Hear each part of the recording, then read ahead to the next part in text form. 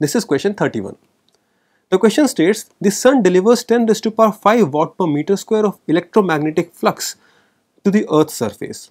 The total power that is incident on the roof of dimensions 20 cross 20 meter square will be 2 into 10 raised to power 7 watt, 10 raised to power 6 watt, 2 into 10 raised to power 6 watt, or 4 into 10 raised to power 7 watt.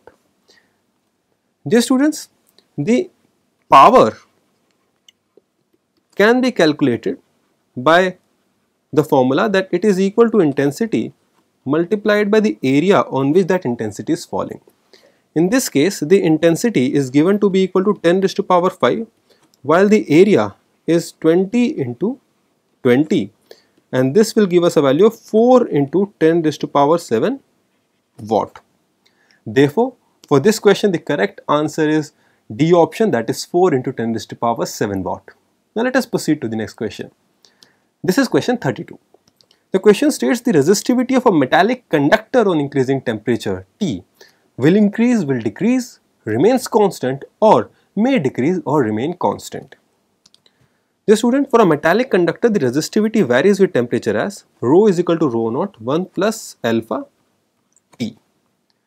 Now alpha is the thermal coefficient of resistivity which is positive for metallic conductors. Thus, as the temperature for such a conductor increases, the resistivity increases as well.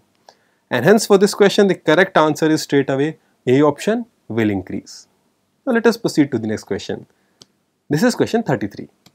The question states the quantities of heat required to raise the temperature of two metallic spheres of same mass having specific heat capacity S1 and S2 such that 3S1 is equal to 4S2 through 1 Kelvin are in the ratio, and the ratios are 4:3, 9/16, 1/3 or 2/3.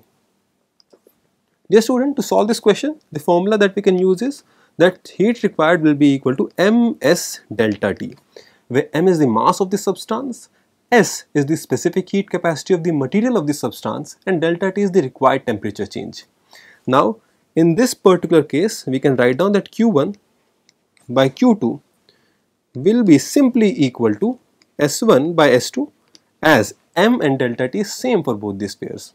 Now as per the given data which states that 3S1 is equal to 4S2, we can write down that S1 by S2 will be equal to 4/3, thus Q1 by Q2 will be equal to 4/3. And hence for this question the correct answer is A, that is 4/3. Now let us proceed to the next question. This is question 34. The question states a force F vector is equal to I cap plus 2j cap Newton acts at O, the origin of the coordinate system. The torque about the point 1, -1, 1 meter is.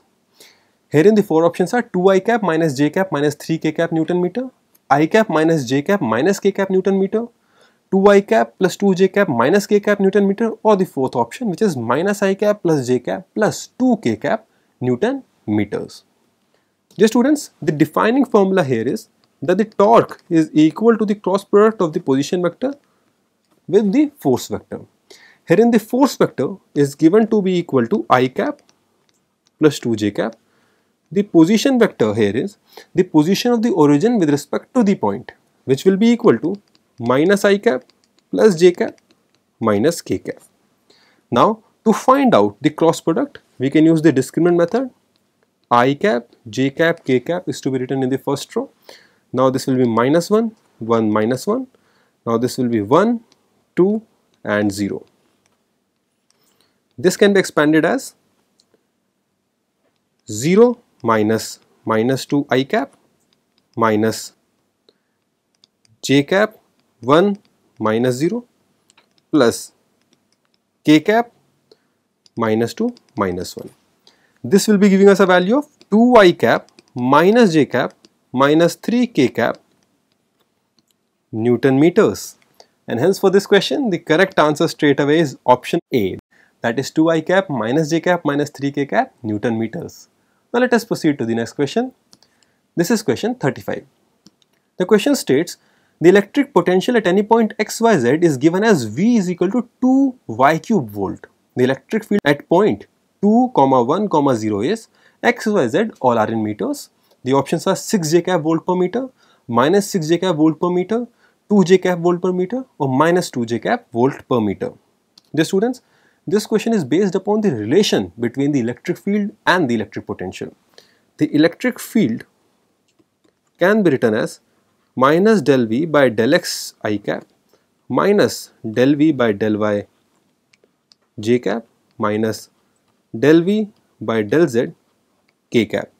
Herein the potential is only a function of y, therefore this term will be 0 and also this term will be 0. We can finally write down that electric field will be equal to minus del V by del y j cap. Now herein V is given to be equal to 2y cube. So this will be equal to minus del of 2y cube by del y j cap, giving us a value of minus 6 y square j cap. Now dear students, at 2, 1, 0, y is equal to 1 meters, and if we substitute the values, electric field will be equal to minus 6 j cap volts per meter. And hence for this question, the correct answer is option B, that is minus 6 j cap volt per meter. Now let us proceed to the next question.